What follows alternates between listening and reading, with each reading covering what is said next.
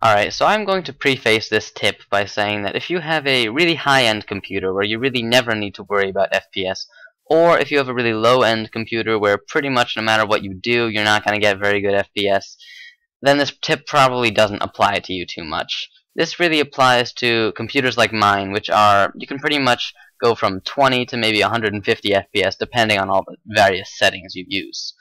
So, let me just relog.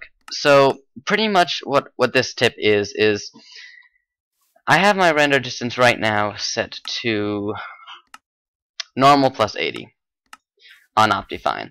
And you can see that I can see till, I guess, that gravel and then the little hill right there. So that's how far I can see. So now I'm going to reduce my render distance, and let's see how much that changes. I reduced it to tiny plus 16. And look at this, it didn't actually change at all. So what this means is that the Hunger Games server actually locks in your maximum render distance at tiny plus 16.